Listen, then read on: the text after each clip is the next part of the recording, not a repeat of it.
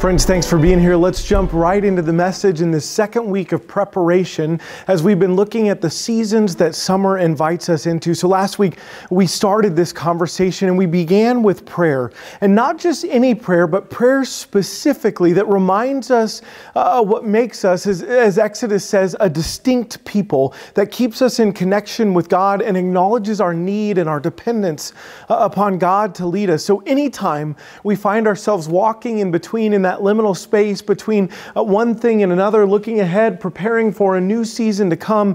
Anytime there's a change on the horizon, we do well to dedicate ourselves to prayer and to re-up that life. And one way that we do that is remind ourselves of our dependence and of our need for God. So that's what we talked about this week. And remember last week, I talked about going to training camp for the Chiefs. And I talked about the physical and the mental preparation and the relational pieces and all that takes place in that sort of preparation. Well, there's another thing that happens as training camp unfolds. Part of the purpose of getting all of those people together, it's not just to get the mind and the body in shape. It's another thing that happens that's less tangible. It's the setting of the vision, the imagining. So last year we put a slogan on it for the Chiefs, run it back. And I think there was such a bitter taste in the mouth of so many players. Everything I've heard is said, you know what, we're not having a slogan this year. We're just going to bring the Lombardi home. Like that's it. And that's all we're focused on, winning games. But last year there was all this energy to that. And no matter whether you put a slogan to it or not, there is all this conversation about setting a vision, that envisioning and internalizing it, imagining and dreaming about the time that is ahead. And friends, that's what I want to talk about this week, that exact thing. After we do that work of opening ourselves up to God, of connecting with God and reminding ourselves that there's no place that we'd rather be than in God's presence, whether that's right here, back there, or over there, that we want to be with God's presence and following God wherever God would lead. After we do all of that, we move into this process of dreaming, imagining, envisioning what might be next. And by the way, this isn't for me something that is disconnected from what we talked about last week, this request for God's presence. It's not like we do that in one phase and then we move on to the next thing. It's an ongoing part of what we do.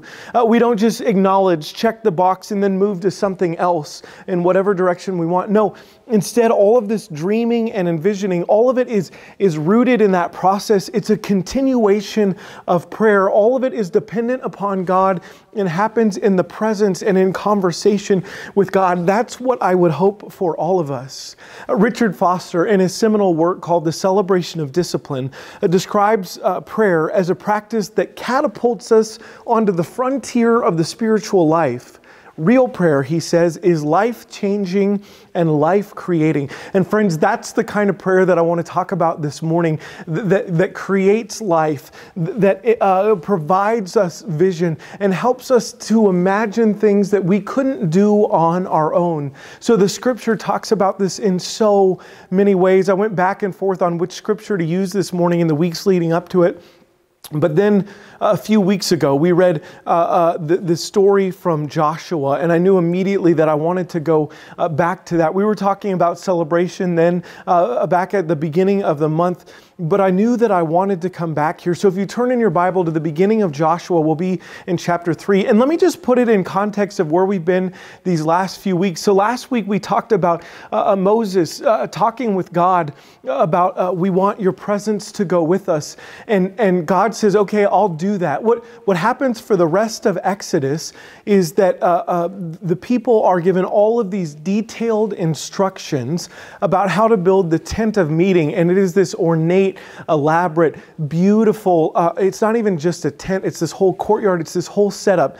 And they also build the Ark of the Covenant, which is for the people the very presence of God among them. And so all of this is ornate and beautiful, and it's also portable because this is a people on the move. And so then we fast forward several books and a generation, and we come to Joshua, and that's where we pick it up now. And you'll remember we read from Joshua, as I said, when we were in the Celebrate part of this series.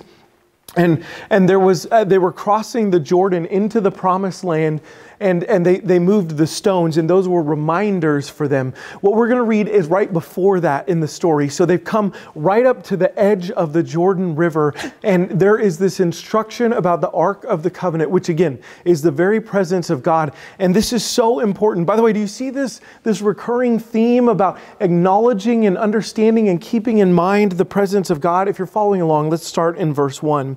Early in the morning, Joshua rose up and set out from Shittim with all of the Israelites, and they came to the Jordan. So right here, they're camped on the edge before crossing over. Verse 2, at the end of 3 days, the officers went through the camp, and they commanded the people, when you see the Ark of the Covenant of the Lord your God being carried by the Levitical priests, then you shall set out from your place. Follow it, so that you may know the way that you should go, for you have not passed this way before. Yet there shall be a space between you and the ark, a distance of about 2,000 cubits. Do not come any nearer to it than that. Then Joshua said to all of the people, sanctify yourself, for tomorrow the Lord will do wonders among you. To the priests, Joshua said, take up the Ark of the Covenant and pass it in front of all the people. So they took the Ark of the Covenant, and went in front of all of the people. May God add blessing to our reading and understanding of these words. So there is all of this happening. And I said this 2 weeks ago. I love the imagery of it. You can see sort of the importance of all of this. But the people have come right to the edge of getting ready to cross the Jordan, what we read a few weeks back in this miraculous, the Jordan stopping and being able to cross on dry ground. And so all of that is about to happen. And in this moment, there comes this set of instructions. Now, if you've been around Common Grace, you may have heard this before. You may know that this is one of my very, very favorite scriptures, because after I've thought about something for about 15 seconds, I'm ready to go. I'm a doer. I'm a mover. I don't sit still for too long. I want to go. I want to make things happen. I want action, and I want it yesterday. If I could, I'd probably put the boat together while we were floating on the water. And the reason that I love this scripture is because there are these repeated reminders to keep the presence of God in your vision, in your eye, to keep that on the horizon, and don't lose sight of it. Friends, it is so easy to lose sight of God's leading in our lives. We do it as communities. We do it as individuals. We do it in big ways. We do it in small ways. We do it in very self-centered ways. We do it in ways that harm other people. We do it in ways that we are very aware of, and we do it in ways that we have no idea that we do. I love this reminder to keep God's presence. We might say to keep God's call, keep God's direction, keep God's leading. We could voice that in so many different ways, but to keep God within our vision, don't stray, especially if you're going a place that you've never been. And by the way, leave that distance. I believe it's like 1/3 of a mile. Leave that distance, so in case you get excited, in case you start moving quickly, you'll have enough time to remind yourself, slow down, whoa, let's keep this on the horizon.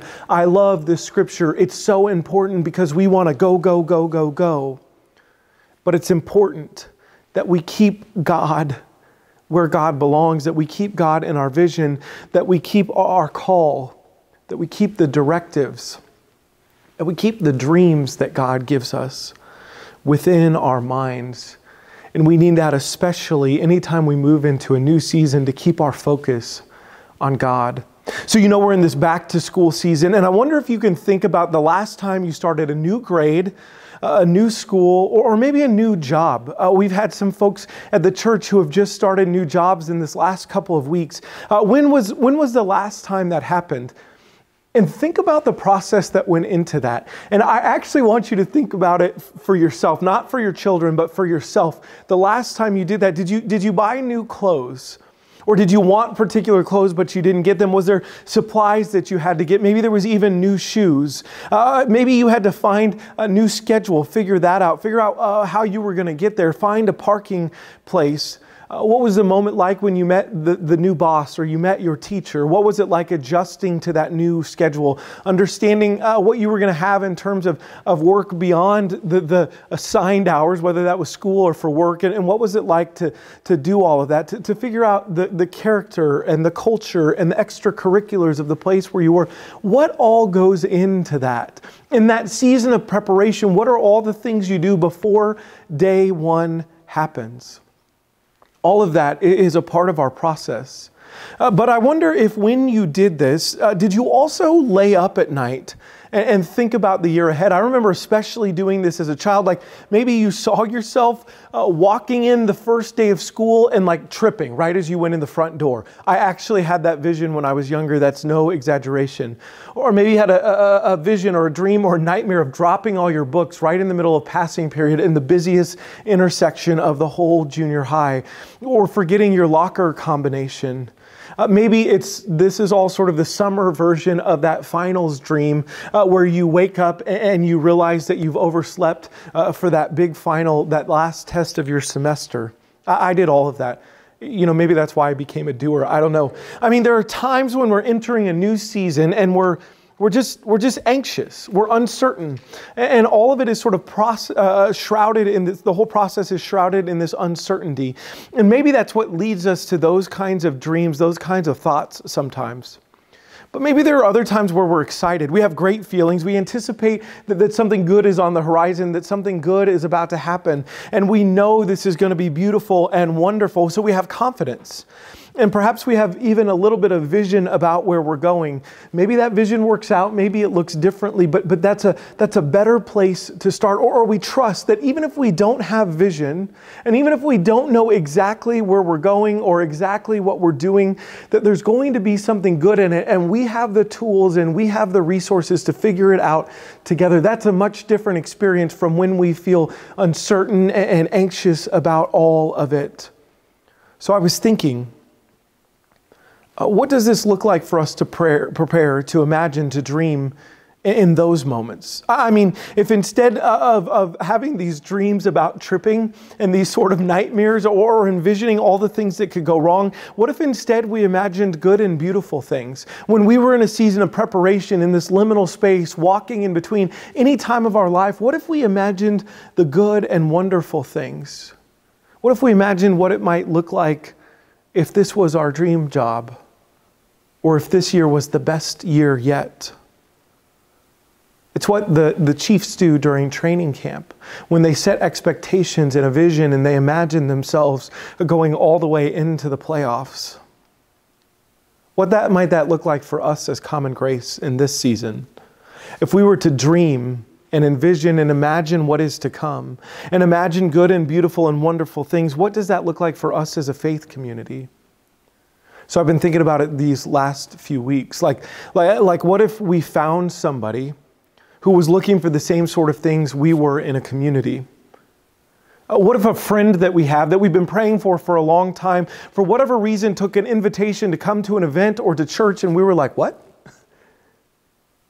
What if our children connected with friends and made connections in their faith? What if our own faith grows in a way that we may or may not have even dared to dream or imagine or think was still possible? What if we go crazy and get involved in a small group and it actually makes a difference in our lives? What if we find new ways to get involved? Like find ways to do life with other people? What if we're engaged and involved in worship in ways that we never have been before? What if maybe we made church accessible to someone that we've never met before? And some of these things, all of these sort of visions happen for them, or some of them happen for them. And all of a sudden we remembered why all the work was worthwhile in the first place, and we remembered what we were about. Friends, what if we imagined good and beautiful things in the context of our faith community? For you, what would that look like? Not just getting by, not like, thank goodness we're back to in-person worship, but what would it look like to have a dream or a prayer answered? And can we envision that? Can we see that? So what if we take time this week, having confessed our need and our reliance upon God and our desire for God's leading and God's presence? What if we sort of put all of that, confessing all of that, and then put energy into envisioning God's goodness ahead of us? What if in this season of preparation, we started asking for and imagining God-shaped dreams? They can be specific, like things that we've already listed as we've talked about, or they can be much more ambiguous, maybe simply to recognize God's movement in our life or our community like we never have before. Friends, as we enter into seasons of transition, of going into something new, we'll find ourselves in different places, in different spirits, and in different levels of anxiety or joy at different times. There's probably moments where we find ourselves in excitement or uncertainty and gratitude or grief. You could go on and on. So I said this 2 weeks ago, but I don't know where everybody's at related to common grace. And I don't know where you're at related to whatever new seasons are happening right now or are on the horizon in your life. Whatever you're feeling, I'm not asking you to suspend it, whether it's joy or anxiety, frustration or hope. I'm not asking you to put it on hold. In fact, I want you to bring it. I want you to name it. I want you to lift it in prayer. In any season of transition, don't stuff it. Don't hide it. Give voice to it. Offer it to God. And then keep going. Keep your eyes fixed on the God who leads us. Keep the dream and the vision and the plan. Keep the reminder of the presence of God. Keep the call of God on the horizon. Keep it in focus and in your vision, and let that be your guide. For us as a community, I want us to have that vision to dream big, God-shaped dreams. Not for things that puff us up or make us stronger or give us comfort, but for things that would bring God's kingdom about and God's hopes and vision for the world in our midst. I hope over the next week that we'll catch a vision that we ourselves could not ask for, that this ties into last week, that when we recognize this dependence on God, that we catch a vision for things beyond our own capacity and say, this is only going to happen if God leads us to it. That's what I hope for this week, that we would get some picture, some vision, and keep our eyes locked on that, on God's leading in the season that is to come. So, friends, will you dream with me this week? Will you enter into that process as we pray together through this season? Will you imagine what wonderful things might come to mind? That's what this week is all about, continuing in that season of prayer, marching through our lives in a season, in this season of preparation, that we might ask God for dreams and vision and leading, continuing to reiterate our need for God and God's Spirit, and figure out what it means to keep God on the horizon as we move forward in this season and every season. Let's continue praying together this week. I want to end with this scripture from the letter to the churches in Ephesus, which is all about connection and strength and vision and unity in God's church. And I want you to receive this blessing. I pray that you may have the power to comprehend with all the saints what is the breadth and length and depth and height, and to know the love of Christ that surpasses all knowledge, so that you may be filled with all the fullness of God. I love that as we talk about what we can imagine, but listen to this last part of the blessing and receive this, friends. Now to Him who by the power at work within us is able to accomplish abundantly far more than we could ever ask or imagine, to Him be glory in the church and in Christ Jesus to all generations forever and ever. Amen.